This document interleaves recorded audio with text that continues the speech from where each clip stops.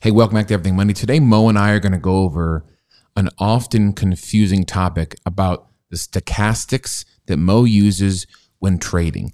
If you're interested in potentially trading in a faster pace, you can join Mo in our community in the Bidnast Nation. And a question we get all the time is, what are the stochastics you're looking at? Now, folks, when Mo flips on this board, it's going to look a smidge confusing.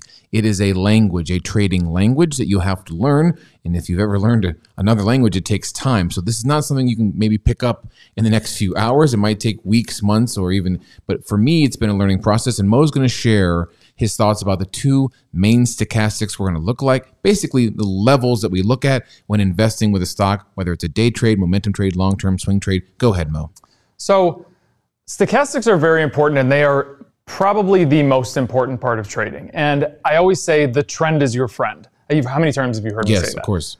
When I say the trend is your friend, we're talking about stochastic. So right now, the biggest two to look at are your daily and your weekly. This is going to be your weekly. So your weekly stochastic, what this basically tells you is the trend of the stock over weeks long of periods. Now, we can speed it up. We can go to a daily chart, a little more detailed chart. You're going to notice there's a lot more going on here, a lot more fluctuations. That's because you're seeing the trend that's each day. So every day you're getting that fluctuation. This is the buying and selling trend. Exactly. So if you're a person that can sit on your computer for days, or this is what you do for a living, you can absolutely sit here and do day trades because this moves a lot quicker. You're going to have a lot more entries and exits. Now, if you want to do more long-term stuff, like the Employed Trader series, for example, you can tell this doesn't really fluctuate. I mean, this is a positive trend, and this is a positive trend for several months on end. So that's kind of the difference between the two, the long-term and the daily stochastic. And so you have a low level that you'd like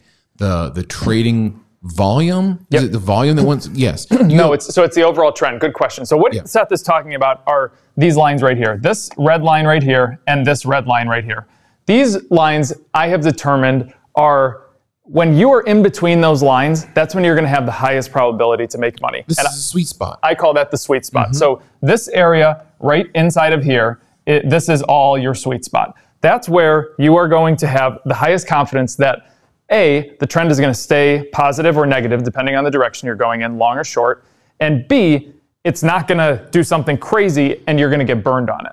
And C, you're going to be able to enter that stock at a good point and exit it, more importantly, and keep profits in your pocket at a different point. So this level right here, for your convenience, is 32%, and this is 80%. How did you come up with these numbers, Mo?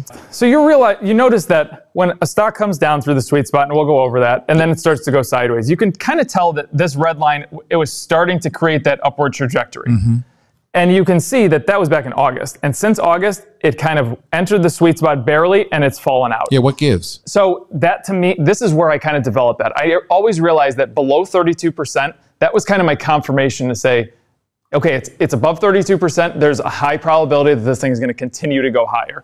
And anything below that, I always realized that it was very variable. It could fluctuate, and it could come all the way back down here. And that to you as a trader means that you're going to be losing money. So it was more of trial and error over the last 18 years of figuring out where I drew those numbers, and that's the reason that those numbers So one of the initial steps we're doing when looking at a stock on a trading platform like this is, we're going to, if we want to buy to make money, we want this heading up through the sweet spot. As the red line crosses over the yellow and enters our zone, the sweet spot, we'll then start actively making moves and following our rules.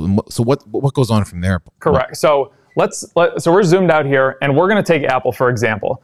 The next thing that when you're in the stochastic and making sure you're going through the sweet spot, you want your red line, which is your %K. That's going to be on top of the yellow line. And these are all, if you really want to know what %K and %D means, go to Investopedia, read about it. You math people will love it.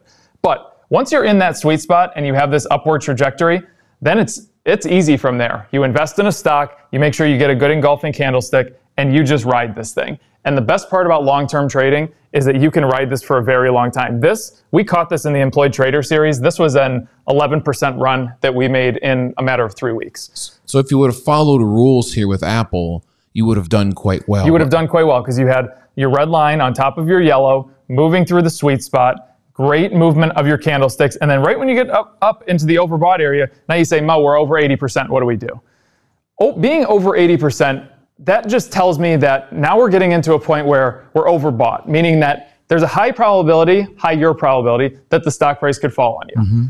Doesn't necessarily mean that it's going to. It just means that the probability is there. So when you get into this area, now you just want to start kind of paying attention. You've had a good 3-week run. Now you want to start paying attention. When am I going to exit this thing? When am I going to take profits on this thing? You don't need to do that until you get something like this, where your red line starts to drop and move into the sweet spot in the negative direction. This is like a shorting position. Like a short, exactly.